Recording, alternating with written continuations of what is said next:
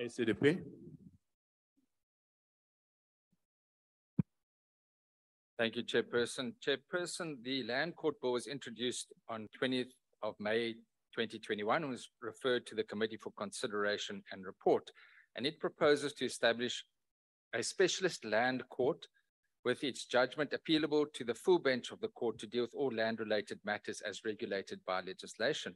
And this, one hopes, will facilitate the speedy resolution of cases and contribute towards the development of appropriate jurisdiction on land matters.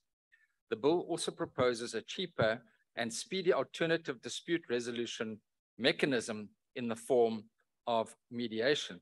And what is important is the court is established as a court of law and equity in respect of the Restitution Act and has the status of a high court that has the authority, inherent powers, and standing in relation to matters under its jurisdiction. And it's clearly been a matter of concern that there have not been designated judges for a designated land court to deal with matters of this nature. And the ACDP clearly supports these provisions.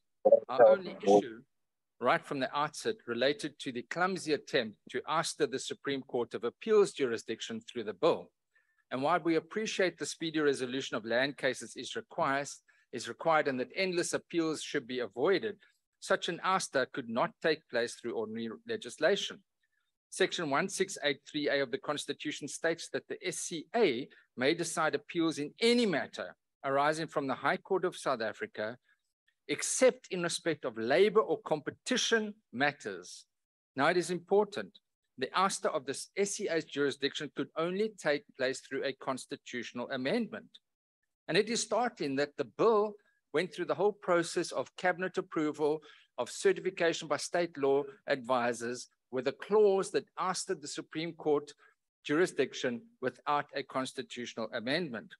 This was argued strenuously by the ACDP, and thankfully this clause was removed, and in view of the fact that a constitutional amendment would be required and this would delay the bill.